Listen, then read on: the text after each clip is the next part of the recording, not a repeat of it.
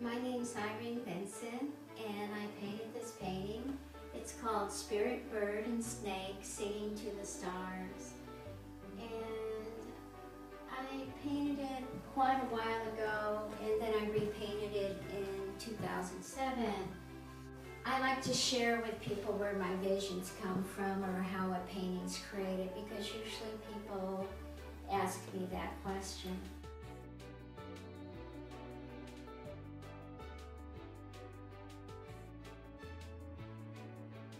So with this painting, I hadn't seen one of my former teachers for a long time, Artemio Sepulveda. He was a great drawing teacher, and I learned some painting from him. And he was living in Laguna Beach, and I bumped into him one day, and I said, "Hey, Artemio, I really missed you. I would love to paint with you or draw." And he said, "Well, rejoin my drawing class. Lots of your friends are there." So I said, "I would like to learn that painting technique that you told me about once, where you just pile all this painting on the canvas and set it on fire."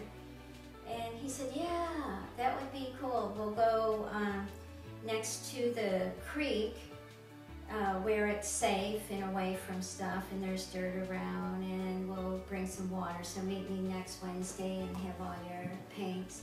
And so I brought a piece of canvas, laid it on the ground, piled up the paints, and the wind's blowing. It was really magical, and then we set it on fire, and it's bubbling and everything. And I go, "Wow, it looks like a bird, and it looks like a snake with the bird." And so then as I got home and I saw my piece at home, it looked to me like a phoenix bird, and then I thought about the Quetzalcoatl bird of freedom, kind of similar things.